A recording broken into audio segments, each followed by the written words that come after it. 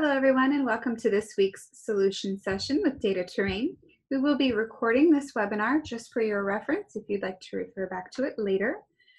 This week we're going to be focusing on an introduction to data load for reporting, and we'll be reviewing ETL and ELT and helping you to discern the differences and understand more. I'd just like to give you a little bit of background about DataTerrain. We have been in the business intelligence space for over a decade, and we work with customers across the globe, across industries, helping them to resolve any issues they may have in the BI space. So we are partners across many of the large technology firms, Oracle, TIBCO, IBM as examples, and we work across technologies and things that we'll be covering today, as well as anything else you may be using for reporting. So please feel free to come to us and let us know what challenges you're facing, and we can help you to walk through those.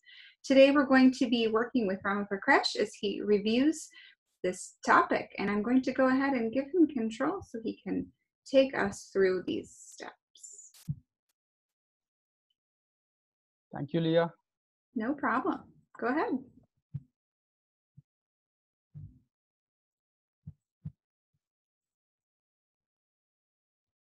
Let me know if you've got control. If not, oh, there we go. Sounds good.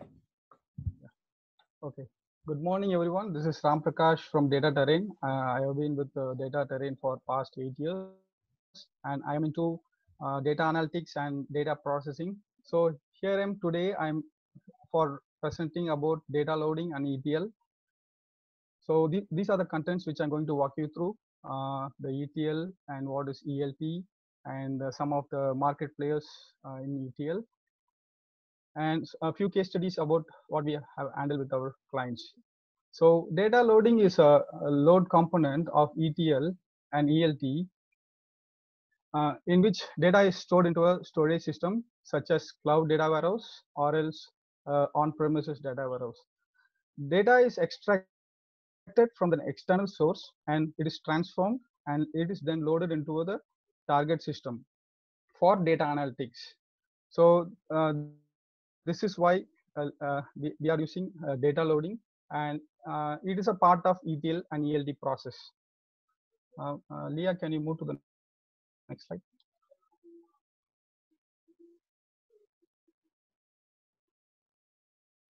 So ETL is nothing but a short form of extract, transform, and load, wherein the three database functions are all together in the same tool. So it's extracting from a data source and transforming it and loading it to a data target. So ETL is an intermediate process in which we are extracting from the OLTP system and transforming it and then loading into an OLAP system for data analytics. Leah, can you move on to? So this is the ETL architecture. Here you can see that we are extracting the data from OLTP system, and we are doing a transformation in the intermediate part, and then we are loading it to an OLAP system, and over it we are running the BI tools for taking business decisions. So this is the architecture.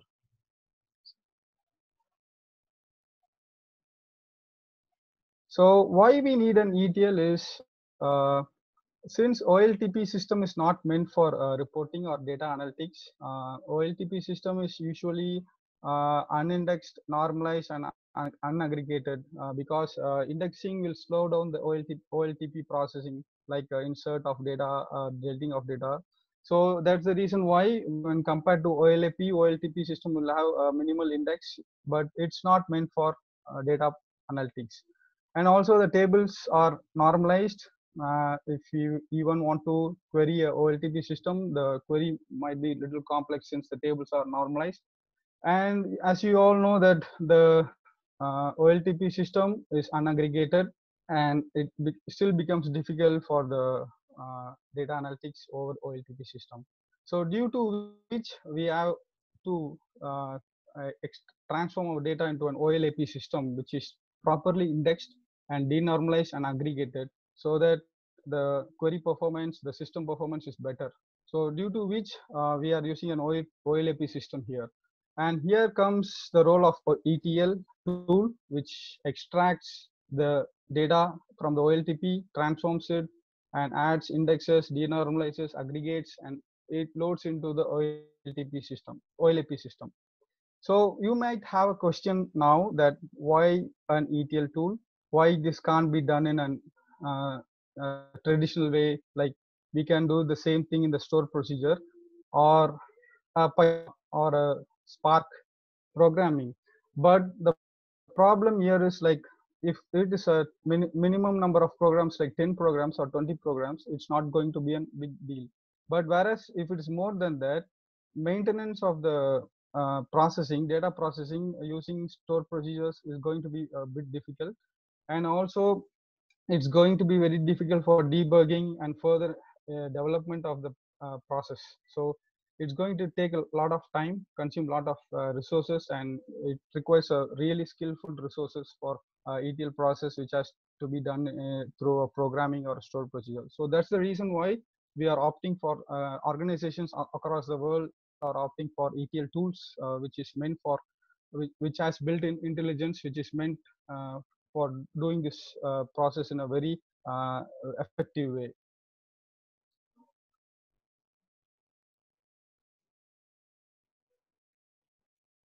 So typical use cases for ETL process can be when an organization is planning to migrate from one system to another system, like a mainframe to a new database system. It can be used for a migration of data. And in other cases, as I said before, it can be used to create a data warehouse OLAP system. And also it can be used for integration of different heterogeneous systems into a single place. So that can also be done. And also it can be used for data cleaning, since the data is more valuable only when it is quality of the data is good. So we can use ETL tool or ETL process for cleaning the data, so that it can be used for analysis in a very effective way.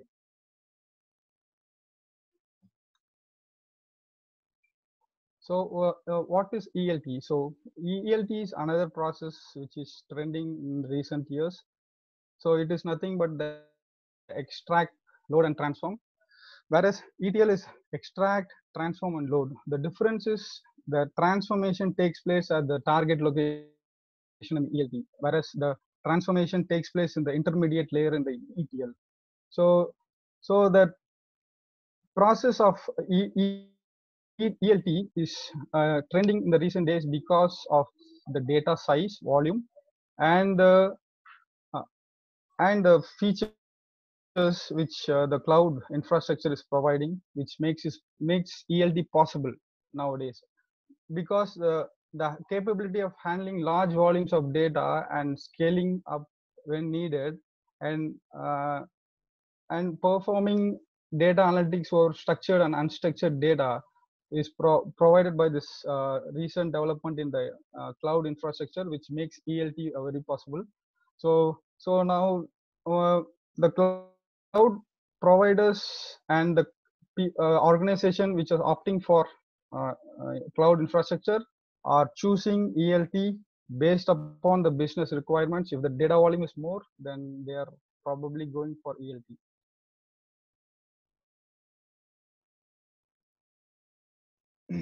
So this is the difference between the ETL and ELT. This diagram shows the ELT has an intermediate transformation layer, whereas in ELT, the transformation takes place at the target data warehouse server. So this next slide. So what are the possibilities of choosing this, whether an organization should choose an ELT or an ETL is totally depend upon the scenario of the business. So few points I would like to say are, so when the data volume is very small or moderate, the ELT can be used, and the ETL can be used, sorry. ELT is used mostly for data volume, huge data volume. So ELT is used for processing huge data sizes. So, and ETL is mostly on-premises data warehouse structure, whereas ELT is a cloud infrastructure supported, and it also supports unstructured data. Since ETL is on premises, so the cost is little bit higher, whereas ELT, the cost is low because the cloud providers are providing a process in which they are requesting only for pay for what we are using. So since due to that, the cost becomes little lesser when compared to the on premises. So these are few prominent ETL ELT tools in the market. There are a lot of tools, but I just listed few of them. So ETL in ETL side, it's Informatica, the top player, and the SAP's data integrator, IBM's data stage, Talent, and in the ETL part, it's ODI, Xplenty, Stitch, and Fivetran. So these are the tools which are currently in the market. So I would just explain you some couple of tools, top tools in the market. So this is about Informatica. This was founded in 1993, and it's an ETL tool. It follows an ETL process: extract, transform, and load. So integration in Informatica is very it's very good actually, because since the tool is an old player, so the integration, they have all kinds of integration, mostly all kinds of integration to different kinds of applications and databases. So integration is very simple and easy in Informatica, and the tool is very high performing tool, and it has good optimizing capabilities, and it supports various databases and data types, and the maintenance of this tool is very user friendly, and the error handling capability is very good, since because it has an centralized error monitoring system in which we can very well easily navigate and backtrack the issues where exactly it's coming from. And also it's very intelligent tool where it exactly pinpoints the error location where we can just go and fix it. And the training and user friendly to developers, because it doesn't require much skillful developers. Just a basic SQL knowledge would be enough to create a data workflow in the Informatica. And it also has software as a service cloud presence, so it's cost effective as well. And to explain about the next tool, it's ODI, Oracle Data Integrator. So Oracle purchased Synopsys in 2016 and rebranded it to ODI, and then they also merged their own data warehousing tool in 2010. So this is an ELT tool, whereas Informatica was an ETL. So this is an extract, load, and transform tool. Here integration is good, but compared to Informatica, it supports majority of the Oracle-based applications and databases, whereas Informatica was providing out-of-box services for most of the applications around the globe. But here it provides the integration for most of the Oracle-based applications. And it's a high-performing tool. Maintenance is very simple and easy. Built-in intelligence, it is a very intelligent tool. And training and user-friendly, and also it is in cloud presence.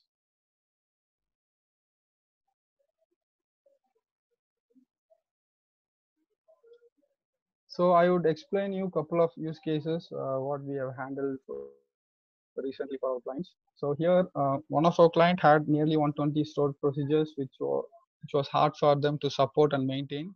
So that 120 stored procedures uh, was stored in an Oracle database, and they were having a very hard time for maintaining the system. So we had them converted all the 120 stored procedures into an OLAP system using the Informatica tool. So the previously the stored procedure usually runs more like 5 hours every day, every night, for extracting and transforming and loading the data. So sometimes it even takes them more than 10 hours, and it overlaps the working hours, which caused them a lot of issues previously.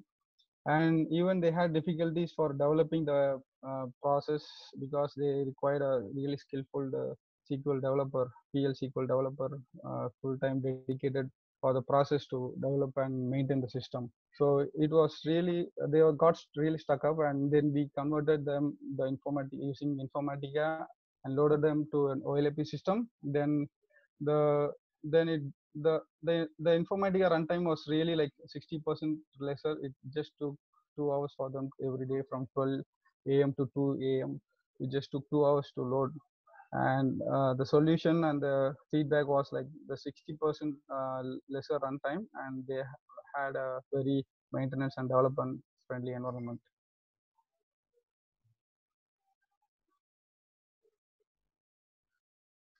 The use case to be the creating a data store. One of our client was directly querying the OLTP system, in which the SQL was very complex and it was very slow. So they used to schedule it and just have the results very late, due to which we converted like nearly 220 normalized table into denormalized tables. The source system was a PeopleSoft student administration system. We used a ETL Oracle ODI tool, and we extracted and loaded and transformed the data into the ODS system and denormalized the table and aggregated as needed. And it provided them a very clean data store with denormalized table, which made them very comfortable and very effective in reporting and analyzing the data and querying the data from the ODS, the data store.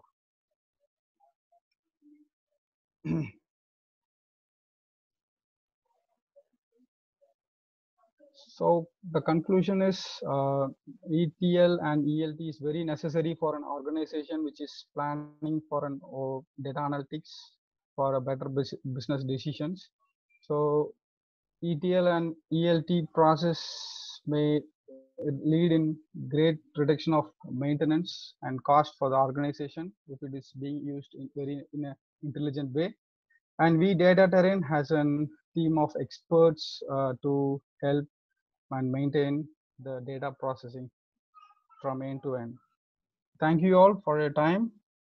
And if you have any questions, you can ping in the meeting, or else we will connect you offline. Thank you. No worries. Thank you so much. So we are recording this session, and I'm going to pause our recording at the end of our presentation here so we can take any questions you might have. But I'd also like to let you know that the core of our business is around reporting. So whether that is in a migration process, management of the environment itself, or in new development, our experts have been working on this for over a decade, and that is all that we do. So we're certainly available and have experts of all varieties to assist you. I do want to make sure that you have the opportunity to ask any questions you might have today. So I'm going to pause the recording and thank those who are watching that way. If you have any questions, feel free to unmute your microphone or send via chat, whichever you prefer.